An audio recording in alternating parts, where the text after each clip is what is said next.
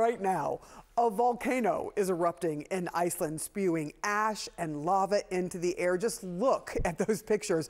A geophysicist who surveyed the eruption over the weekend says it's the most powerful so far. Officials have ordered evacuations in a nearby town and at the famous Blue Lagoon. Despite the eruption, Iceland's airport remains unaffected and it's operating as usual. Joining us now is Christopher Hamilton, planetary volcanologist and associate professor at the University of Arizona's Lunar and Planetary Laboratory. Christopher, thank you so much for joining us. You've been to this particular volcanic eruption. Can you just give us some sense of what it's like to be there, what you see, because the pictures are absolutely beautiful, knowing that they can be very destructive as well? Yeah, well, today would be a horrible day there. It's close to freezing, rainy, and high winds. This area, although it's really close to Reykjavik, is actually very, very remote and largely uninhabited. And the first few years of the eruption took place in a part where there were no people. It wasn't directly affecting the town, and everybody had a fantastic show. That has changed since December, when the eruption site moved much closer to the town of Grindavik. It's a very active fishing port, a very important site, and this has really changed the overall character. So it's absolutely beautiful when it's erupting. It's in this absolutely wild and rugged area, but now it's actually affecting a town and infrastructure that's a concern to the entire country. Yeah, there was an emergency called by authorities there. I do want to ask you about whether or not science is getting closer or is in a good place to try to predict when these happen, because I think there have been 3 eruptions the past 4 months. Yeah, the science is actually really getting much better for being able to understand the inflation. So basically the whole area is a part of the Mid-Atlantic Ridge, which is moving on to this peninsula. And the area is almost breathing as magma comes into it. And you can see that from satellites and from GPS. So people have a really good idea of when the ground is swelling. But what's happened is that the area has been so cracked with hundreds of thousands of earthquakes since 2021 that now it's kind of leaky. So before, you can think of a magma chamber as like a pressurized keg. And when you tap it, you get a really high discharge rate in the beginning and then it wanes. But now that keg is really cracked with all these different eruptions. And so the warning time is getting to be much shorter.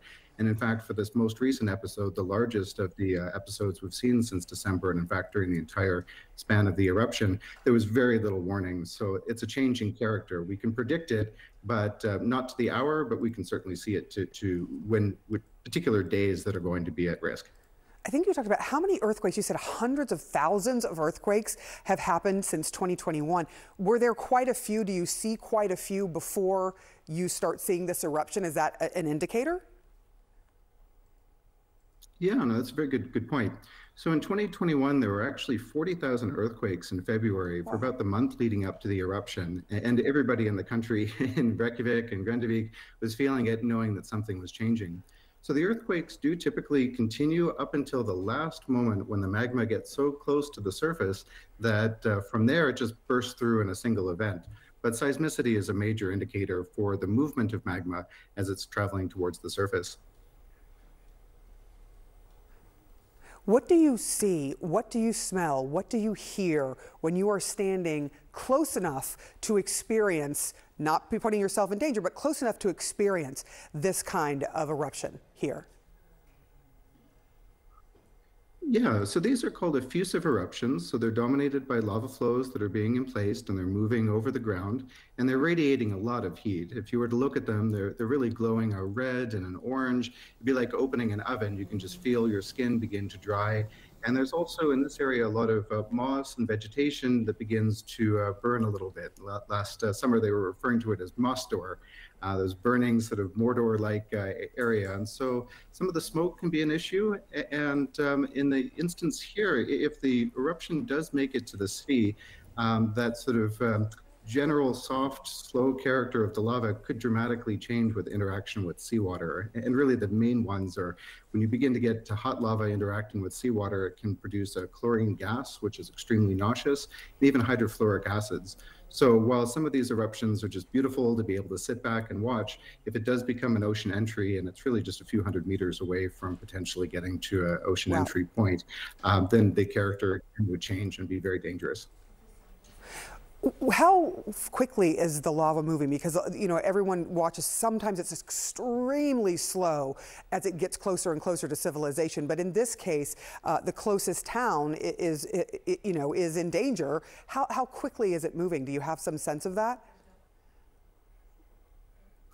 Yeah, so as I mentioned, these magma chambers are a bit like these kegs. And so in the beginning, you're going to get a huge uprush, many kilometers or miles of fissure just all opening in a curtain of fire called a lava fountain. And when that lava is very hot, it's very fluid. So it's moving almost like water or oil at those temperatures, a little bit more viscous, but it very fast. Then once it cools and starts to get a skin on it, a little bit of a crust, it will focus into channels and move more slowly. But one way to look at these flows is that as long as you keep the tap going, the flows are going to continue to march forward. It's a little bit like a zombie, slow moving and eventually just continuing to march and march and march. And so as long as the eruption keeps going, the lava keeps going too. So very fast in the beginning, and then slowing down with a sort of relentless march. Christopher Hampton, I have to tell you, I wish I would have known that the title volcanologist existed when I was in college, because that is a really cool job. Thank you so much for geeking out with us this morning. I appreciate your time. Well, thank you, Sarah. It was a lot of fun.